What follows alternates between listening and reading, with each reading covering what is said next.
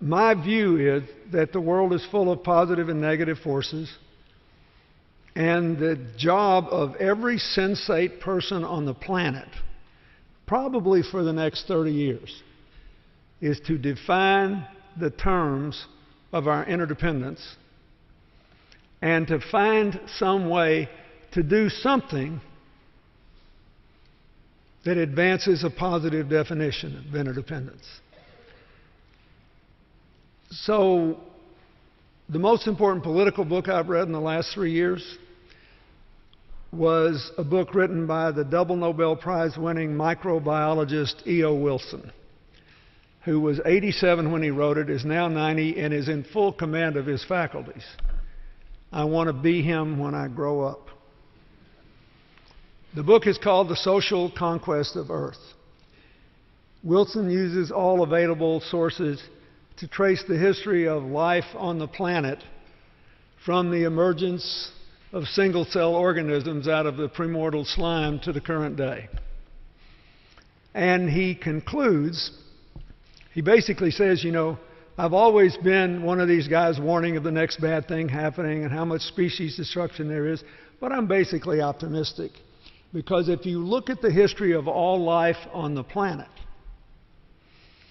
there have been 4 species that have defied every chance that was given to destroy them.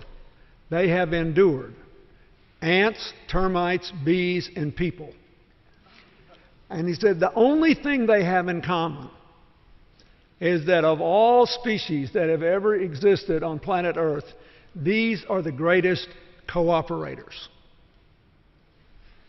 There's a fascinating story in the press last week about out of the 43,000 species of spiders on the planet, 25 have evolved to become cooperators instead of loners, and how much more impactful they are.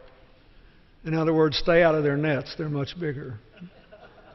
But anyway, and Wilson tells us about species of ants in rainforests that sense when predators are about to take them over, and some of the ants will go up on the tallest blade of grass and sacrifice themselves so that everybody else can get away.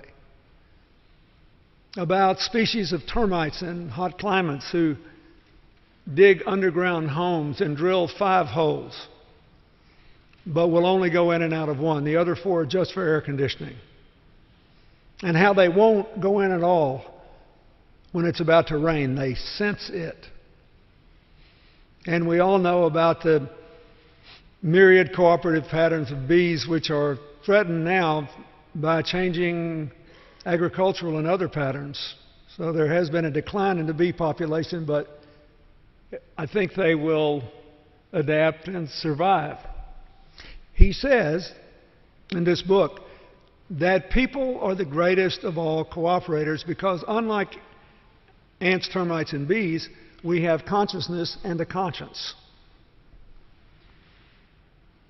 We see the ramifications of what we do beyond our narrow existence, and we can imagine living differently.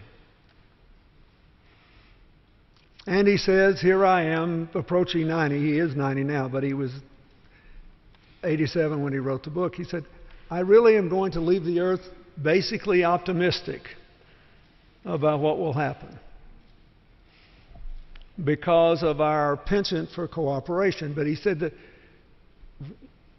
when we're under stress, we recoil from it and we want to hang with our own kind. And the truth is that we all have to keep expanding the network of people who are in our community, expanding our definition of who is us and shrinking the definition of who is them. And if you look at what's happened in the world, I'll say a little more about this in a moment, there's been a tendency in the aftermath of all this economic distress to see increasing political conflict and an increasing desire to withdraw from interaction with others.